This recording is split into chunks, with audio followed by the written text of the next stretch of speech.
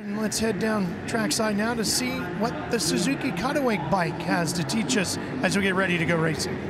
Well, thanks, guys. So what we're going to talk about tonight is the clutch adjuster. Okay, you see this little mechanism right here. You can adjust the tension on the clutch. Some guys like a lot of free play in it. See how much the clutch is moving? And some guys like it a little bit tighter, right? And you can adjust that while you're riding or before the start. Keep going, and before you know, it's like there's hardly any free play in it, okay? Myself, personally, I love a lot of free play just because I have little hands, so I don't have, you know, I needed it closer to me.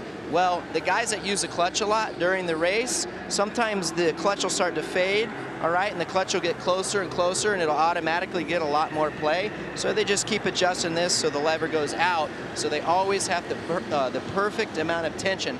This is a cool little fine-tuning tool on the motorcycles, and if you look closely, the guys adjust this a lot before the start and sometimes on the air in the jumps as they're going through rhythm sections or perhaps triple jumps as well. That's a good spot to adjust the tension on the clutch cable.